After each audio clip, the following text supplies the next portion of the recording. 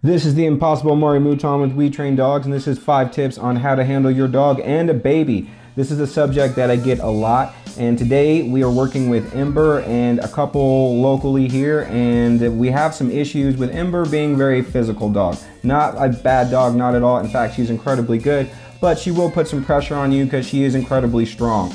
Now, I got a call because she had some issues with pulling and reacting to distractions, and because they have a baby, they don't want to get pulled off their feet or have any issues with that. And so that's what we're working with. So right in the very beginning here, guys, we throw the kitchen sink at her and we start with a door drill where we're based on the baby, and we're going to get started here.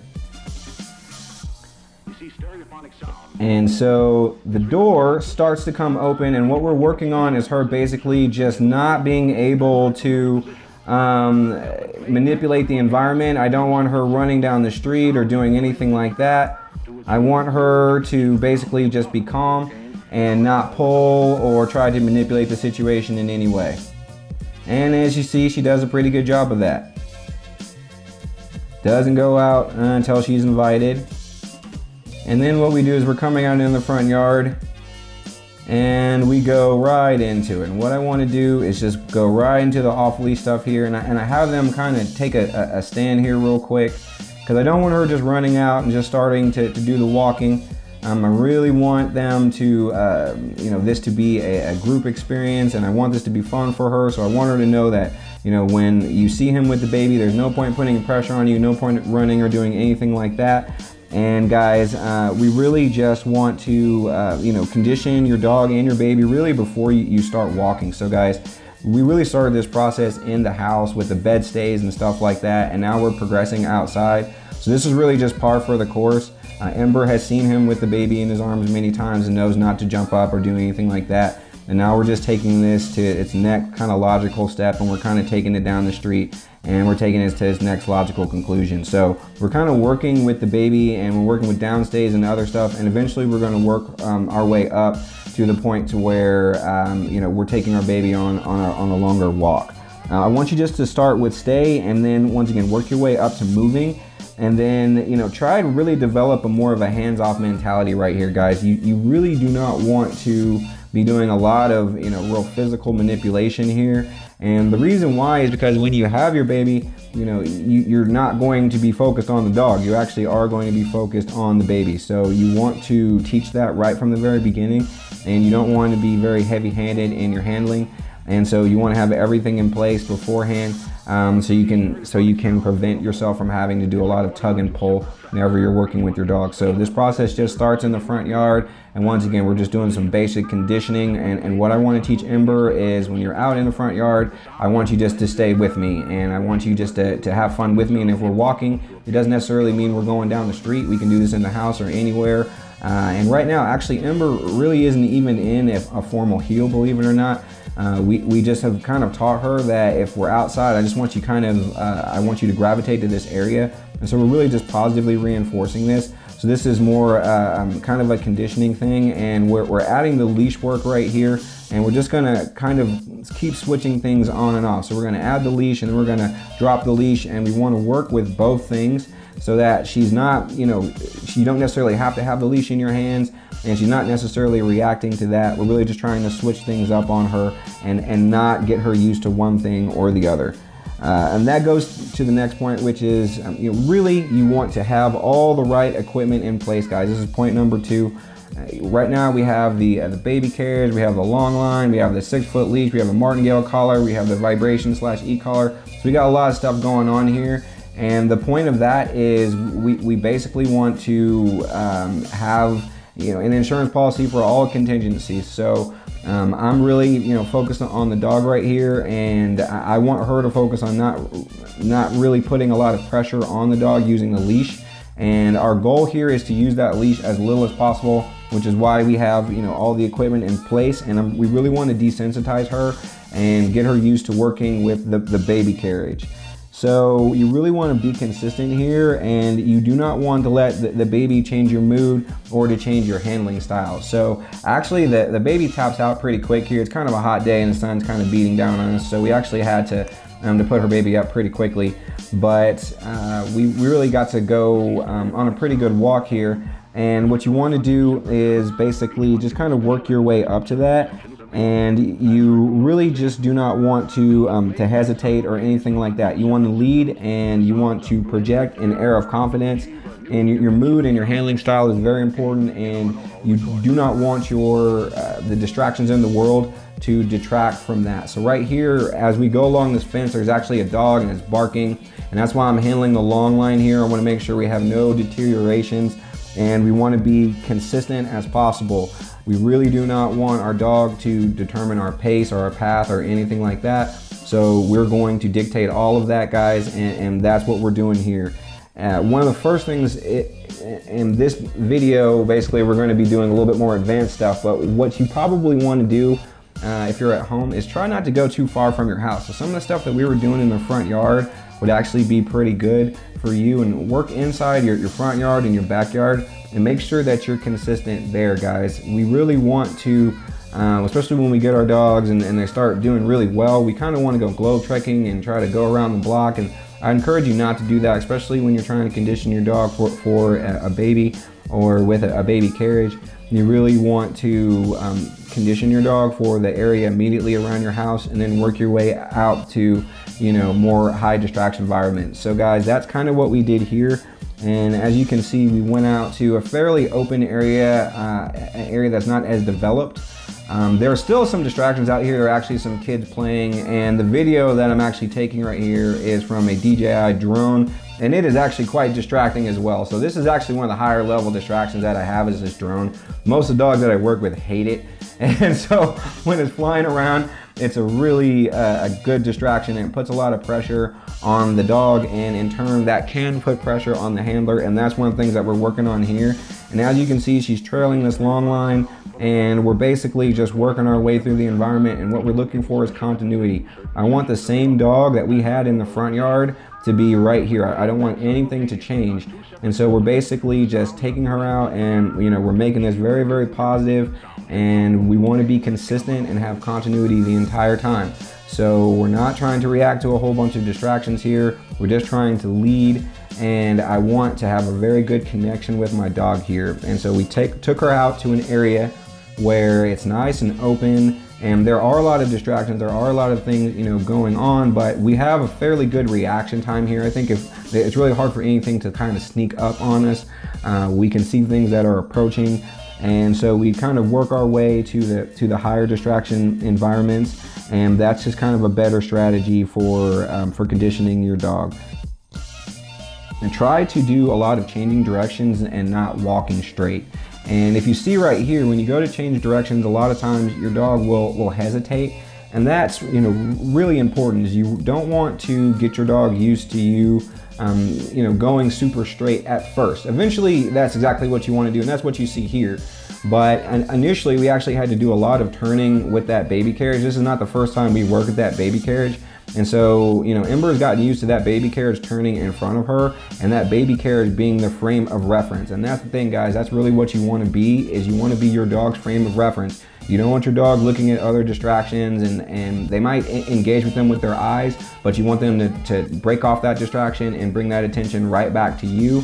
And so one of the things that you want to do, one of the things that makes this a little bit easier for your dog, is to change directions a little bit, because this can really help them just understand what you want. So right here we do a little bit of a handoff, and we phase out the baby carriage, and we work on just some more strictly off-leash stuff here. And once again, I want her to be, my main handler, to be the center of attention. And so Ember's pretty focused on her, and she's not reacting to the drone, not reacting to the baby carriage. So I said, let's just go ahead and phase the baby carriage out right now, because we're not getting a whole lot.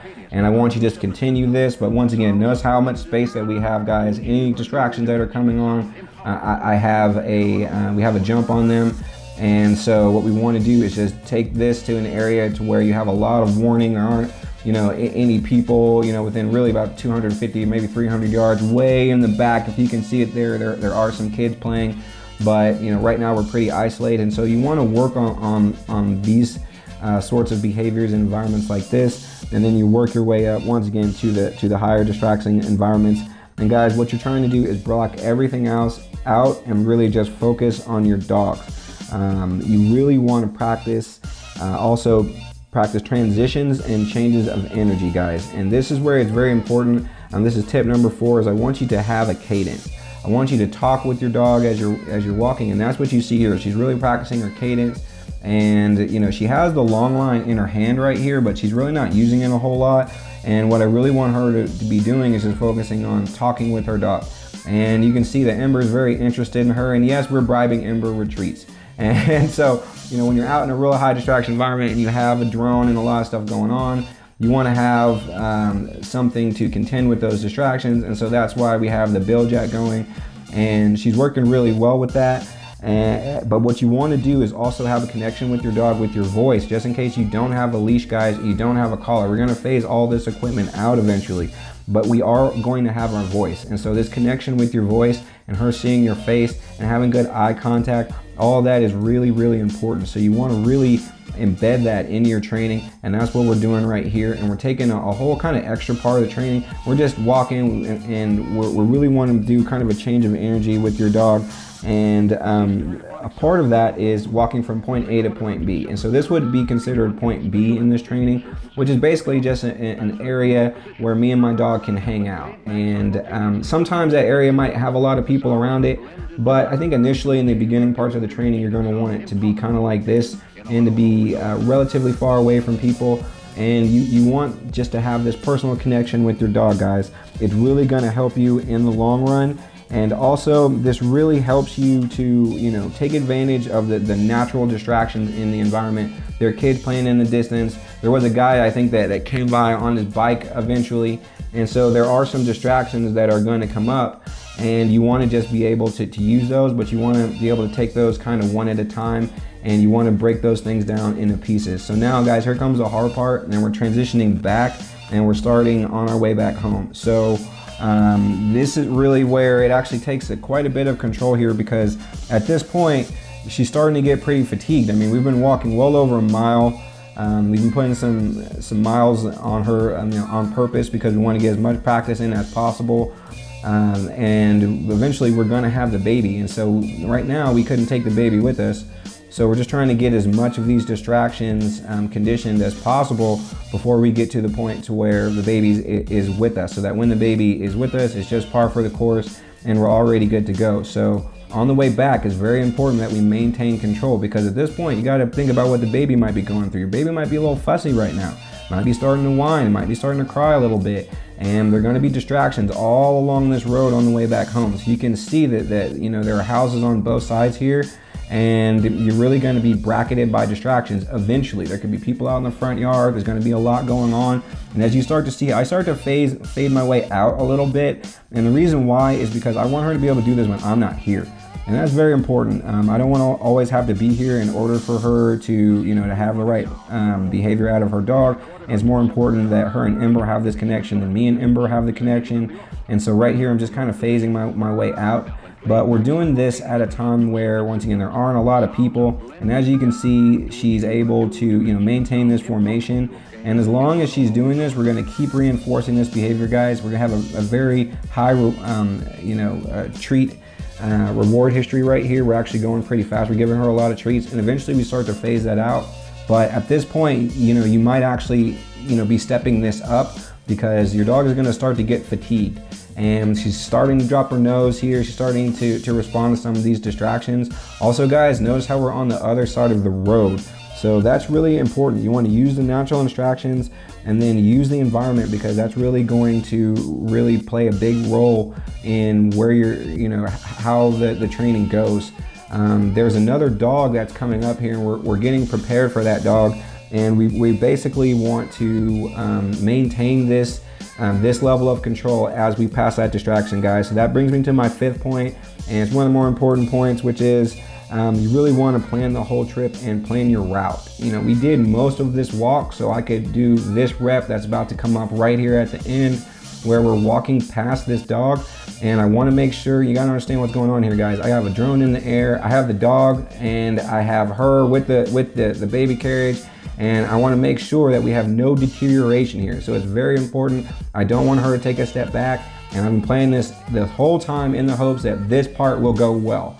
So, you know, that's the thing, is you have some distractions in mind in the beginning, that you're thinking about working on, and you want to make sure that you have continuity as you interact with those distractions, guys. An ounce of prevention is worth a pound of cure. And so that's what we're working on here. We know this dog is here. She lives right behind this dog. So she knows that every time she takes her dog for a walk, she's gonna have this, which is this dog just kind of teasing. He just wants to play, but he barks and he runs back and forth. And if we have not practiced this ahead of time, once again, we get the baby, maybe the baby's crying, fussing because you got two dogs on either side. This is not the place where you want to get bogged down and have your dog stop you. You want to specifically know that right here, I don't want to get stopped here. I want to just accelerate. I want to get past this distraction. Ember did really well. Our cadence worked right here. We were just motivating her the entire time, giving that positive reinforcement, and we were able to get past that distraction.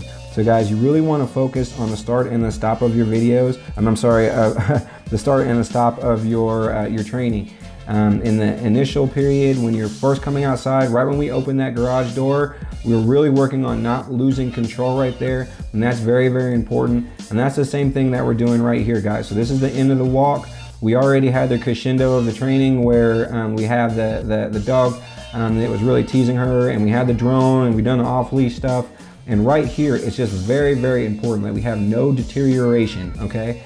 Her house is right there on the right. You see with the white truck right there. And we do not want to have, Ember break ranks and run into the house or do anything like that. And we also don't want Ember to see the house as the end of the walk. You see how she starts to slow up and break formation right there. Then she gets back into formation. We purposefully walk past the house because I don't want her looking at that landmark as a frame of reference. I want her looking at me, and I want her understanding that it's not, the landmark, it's not where we are. You really need to focus on me no matter where we are in the environment. So guys, I want you to maintain control, and here's a big part, guys. Stick to the plan. Be conservative at first. We had a plan here. We came out. We were going to work with her on distractions and working with the baby carriage. We had to deviate from the plan a little bit because honestly, the baby tapped out a little early, and that happens. But we were still able to get a good rep with her.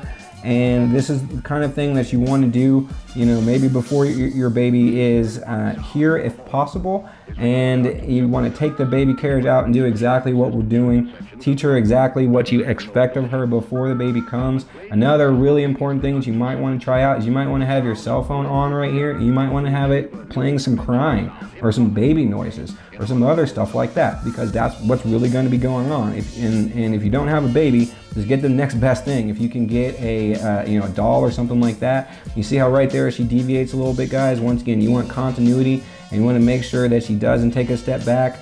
Here you go through changes of direction, and it's very, very important that right here at the end you maintain solid control. And if you can do that, then you're going to see that your dog's endurance gets built up over time, and you can eventually take them anywhere. Guys, this isn't the last training session that we have with them. I think we have one or two more after this with them, but she did really, really well. And one of the things that you want to do is just make sure that you start slow and then you work your way up, guys. Especially when you get to the off-leash part with your dog, you start working with the long line stuff. Things get a lot of fun, and it kind of feels like you're going downhill, and it's really easy to take a step back. You're not trying to be a bad handler, but things might come up, and so you want to just really try to get that continuity and consistency. And then you can eventually phase out all the equipment, and everything will just be you walking with your dog, and you won't need the treat pouch, you won't need the long line, you won't need the leash, you won't need all that. But initially, you want to have this so you can help maintain your dog's focus, and so you also have an advantage against the outside world. I absolutely take no risks when it comes to baby conditioning, guys. You really want to be very, very careful, because things deteriorate, things can go bad really, really fast in dog training. So you want to stay on top of this. It's actually a pretty serious subject, and so what I want you to do is get out ahead of it, get out ahead of it as early as you can, and really just try to set that foundation. And guys, this rep ends with her going in and going onto the bed, and that's how the rep ends. So guys, if you enjoyed this video and you learned something, then please like and subscribe. This is Mari Mouton with Retrain Dogs. You guys have a really nice day.